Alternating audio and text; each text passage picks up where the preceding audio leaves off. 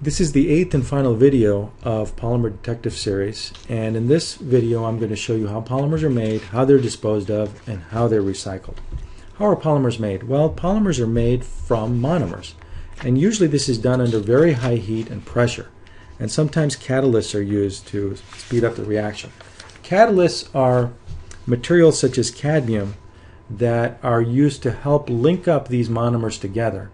And catalysts can do this without themselves being affected. The pressures and temperatures, the pressures can reach thousands of pounds per square inch, just unimaginably high pressures, and temperatures are in the hundreds of degrees in doing this. The raw material for making these polymers comes from crude oil, which is the same raw material that's used to make gasoline for your car. The monomers link up one at a time, and hundreds or thousands of monomers are in one chain, and sometimes millions of monomers are in one chain. And of course there are millions and billions and perhaps trillions of individual polymer chains that make up a resin. The final form of these resins is usually in the form of pellets and powders, and that's how it's sold to toy companies or container companies, who then heat up these polymers to very high temperatures and pressures again, and use either molds or melt the plastic into sheets to make various shapes and various end products. Now we're going to talk about how polymers are disposed. Well, there's only 4 ways that a plastic can be disposed of. We can put it in the trash, in which case it ends up in a landfill, like this one. This is not desirable because plastics take thousands of years to decompose. They kind of just sit there. You can burn these plastics to get energy out of them.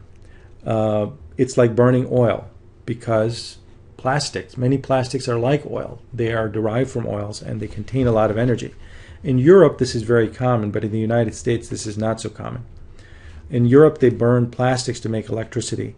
This, many believe, is the best way to dispose of plastics, because it doesn't have any chance of contaminating the groundwater, and it is not wasted energy, because we're taking the energy that we've taken to make those plastics and reusing them. But one of the main concerns for incineration or burning of these plastics, however, is that they pollute the air. But in actuality, new technologies now allow us to capture almost all the toxic fumes, so that plastics burning plants are no more polluting than coal or gas burning plants in the United States. And the fuel is free, because plastics would otherwise have to be disposed of somehow. You can biodegrade plastics. Now, this doesn't work for most synthetic plastics. Biodegradable plastics are a special class of plastics that are made from natural materials.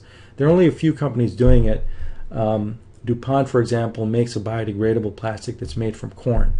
And there are a few other companies that make very specialized plastics. These plastics tend to be very expensive, and they have generally not been used by manufacturers.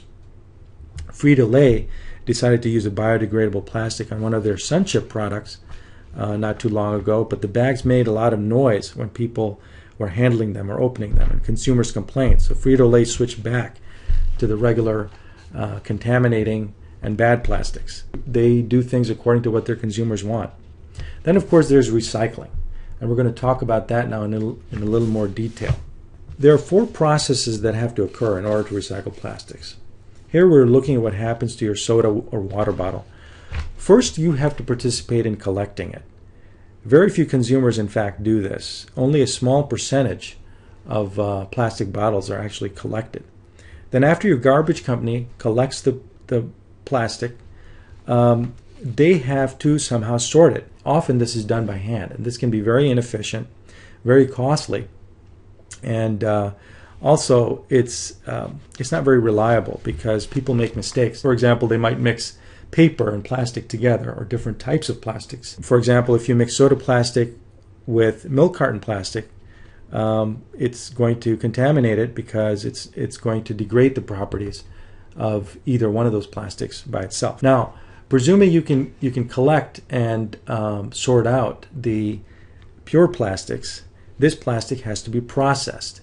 Processed means that it has to be washed, purified, chopped up, and melted back into resin, so that new bottles can be made.